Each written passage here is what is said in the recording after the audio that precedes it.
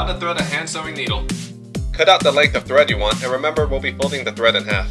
The easiest way is to use a needle threader.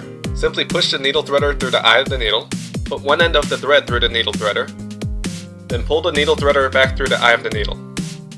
Once you pull the short end of the thread through the eye of the needle, you can remove the needle threader. If you don't have a needle threader, simply make a clean cut on one end of the thread. To also help, you can lick the end of the thread to make it wet.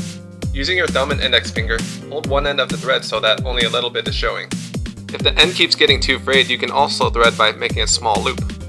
Then thread the eye of the needle onto the thread. Once threaded, grab the needle with your thumb and index finger and use your other hand to pull the thread all the way through. Then meet the ends of your threads together and tie a knot.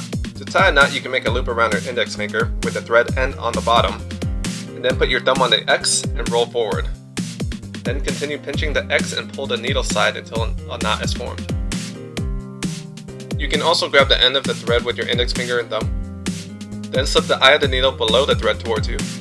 Then take the thread side with the end of the thread and wrap it around the needle 3 or 4 times. Push this coil towards the eye of the needle.